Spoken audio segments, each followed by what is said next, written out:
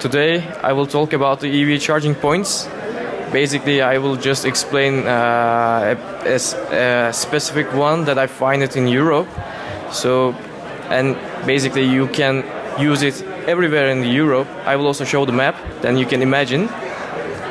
I'm Can Kurnaz from KPMG Netherlands. I'm working as a senior consultant and mostly doing penetration tests on web applications, infrastructure, and sometimes also IoT and ICS. Sorry? Okay.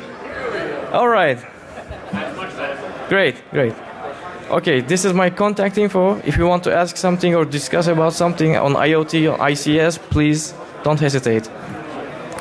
For a disclaimer, basically I did this research by myself and my company doesn't involve on that. So if someone wants to sue me, just sue me, not my company. And I'm a little bit nervous because this is the first presentation, recorded presentation for mine. So that's why I feel a little bit nervous. Please help me. So on agenda, we will talk about the introduction of the EV charging points. Then I will try to explain the threat that I find. Then the consequences we will discuss. Then we will go into the details, and I will explain more details. Then I will show you just a small Metasploit module that you can make a denial of service of this EV charging point. It's just a basic, small module, but you can use it. So let's start. So this is 100% Sun Tzu free InfoSec talk because probably you have a lot of codes from Sun Tzu on these presentations on these days. So I will just skip that. For the introduction. So it's a little bit confusing because EV charging points, electric vehicle charging points, are in somewhere between IoT and ICS SCADA. So basically, electric vehicle charging point is a device that you can supply electric energy to recharge your electric vehicle. And nowadays, manufacturers are trying to connect these devices to the internet, and that makes a little bit trouble for them and also for the clients. And previous research done by for ChargePoint, it's another, let's say, manufacturer. This research done by Kaspersky Lab, and for the Schneider EV-Link, Positive Technologies done a couple of research on that. So basically, the idea, they are relatively new on the field, and they are just building to work. So security is not a concern in the beginning, but since they are connecting to the internet, now it's a problem. So based on these previous researches and also mine, we are considering the security maturity is quite immature on these devices. So basically I completed an engagement for these devices last year actually. Then when I was writing the report, I just wanted to check if I write the name correctly. I just googled the name of the device, as you can see over there, and it showed up on the first page. Then I said, what? Yeah, basically, I mean, you are not expecting this kind of devices are connected directly to the internet and indexed by the Google, right? So let's discuss about the threats. So after that, I checked Shodan, and I realized with this map. So basically, on the beginning of 2018, there were 200 devices connected directly to the internet and indexed by Shodan. After, in the middle of 2018, it came up 300.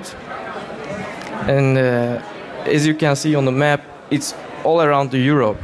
So basically, if you create a smart map, you can travel around by using these charging points. You can travel around freely because basically you can compromise the device on the internet and you can charge your car. And I will also show that later. So now this is a new one. They are appearing on the US also now. Maybe, I don't know, at the end of this year or next year, you can also do it in here. So the consequences. So what?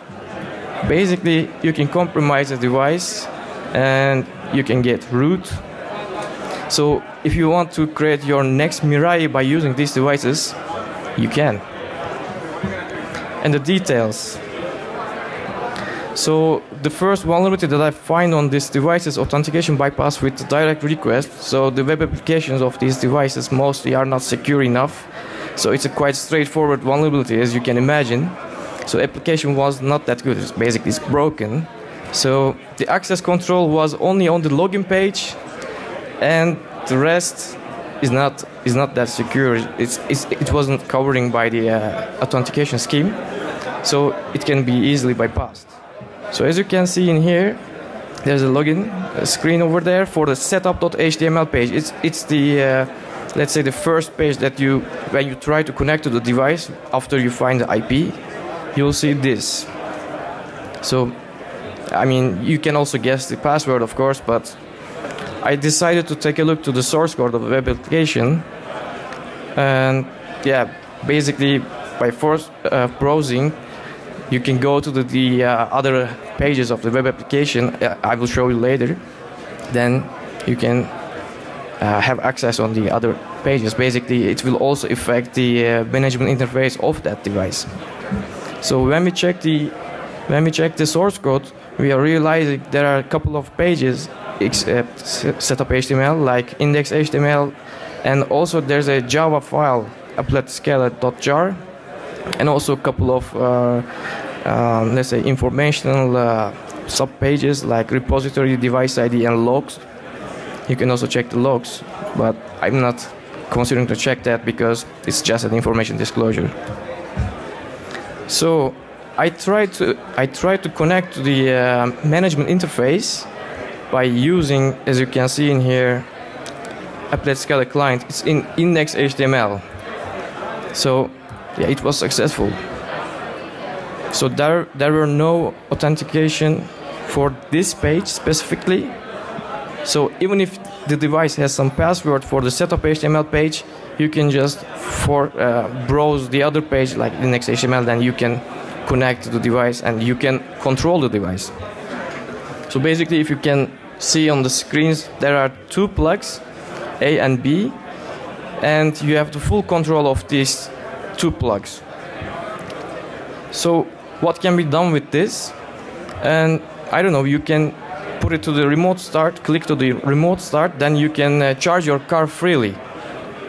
Then attacker may abuse this to get some, let's say, power from that, and also charge the car. And what if they click to remote stop? Let's think about it. Someone is connected to the EV charging point and charging their car, and you are just clicking remote stop.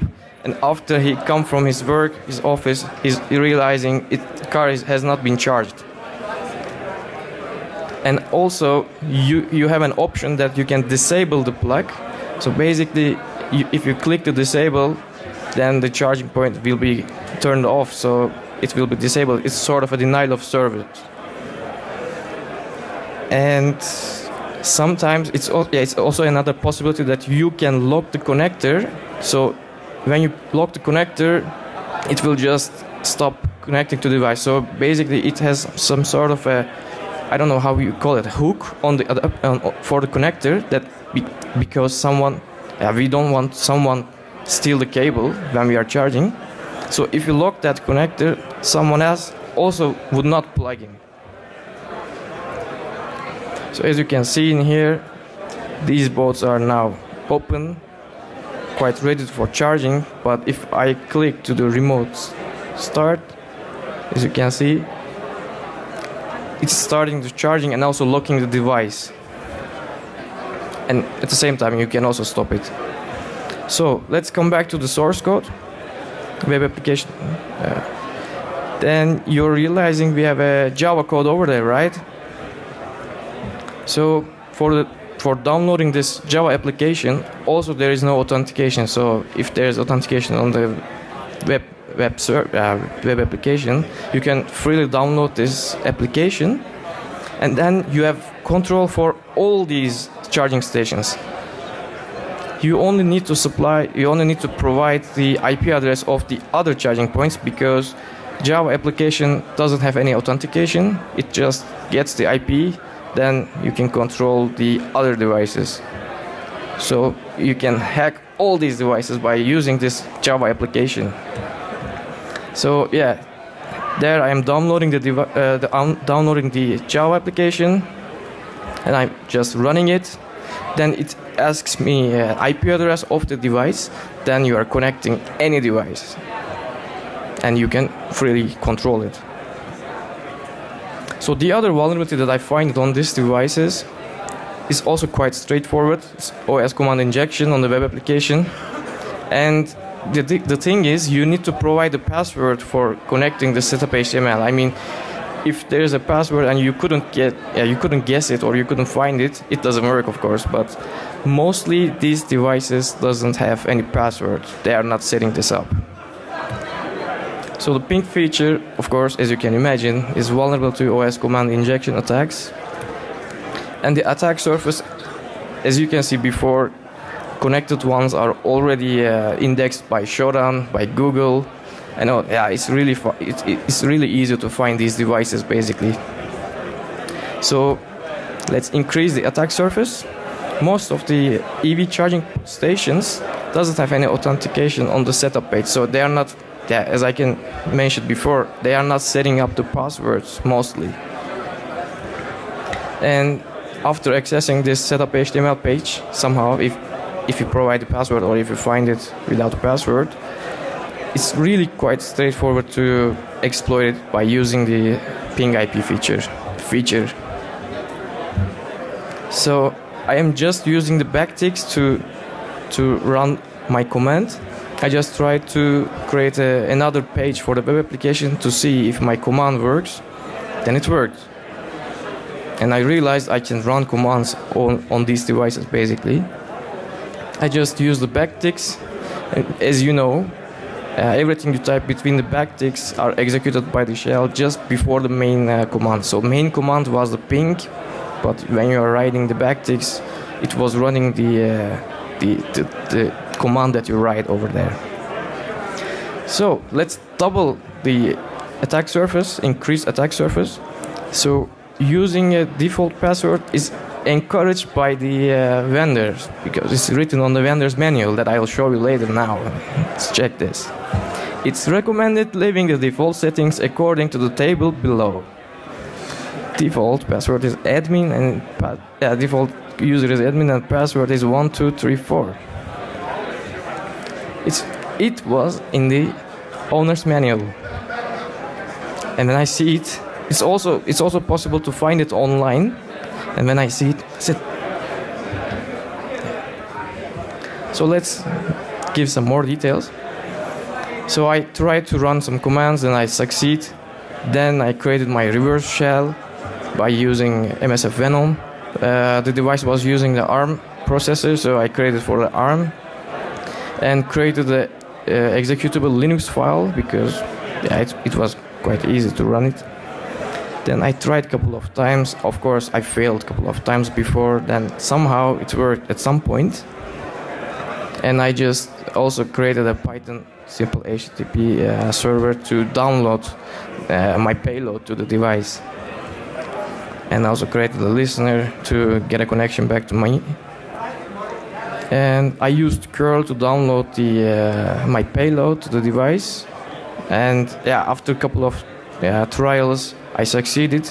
Then I run the executable Linux file. Then I got the shell like that, quite smooth. And then I realized it's instantly a root shell. So yeah, the rest you can imagine. You can create your own boats by using these devices, or I don't know, you can use for something else. Then I reported that to ICS CERT. In the middle of 2018, I reported. It took almost 5 months to get the response, and after these discussions, ICS CERT acknowledged and also discussed with the vendor. They fixed it somehow. They fixed it for not all the vulnerabilities, not for the remote code execution, because I think they couldn't do it They told me they fixed it. I also tried again with a new firmware. I did it again. At least I bricked the device again. So I couldn't get the shell back, but I just bricked the device. But they told me they fixed it. I already warned them. Yeah. So the bonus, as a bonus, I created a Metasploit module for denial of service, because denial of service is quite easy. You just write a reboot by using it with backticks, and that's all. So yeah, because I'm quite lazy, I didn't want to create a whole remote code execution module for that. So I just saved my post request, and I created a module by using the post request, and that's all. I'm planning to share the POC module end of DEF CON. And this is all what I have. Thank you very much for joining me. And if you have any questions, or if you want to contact me, please don't hesitate. Thank you very much.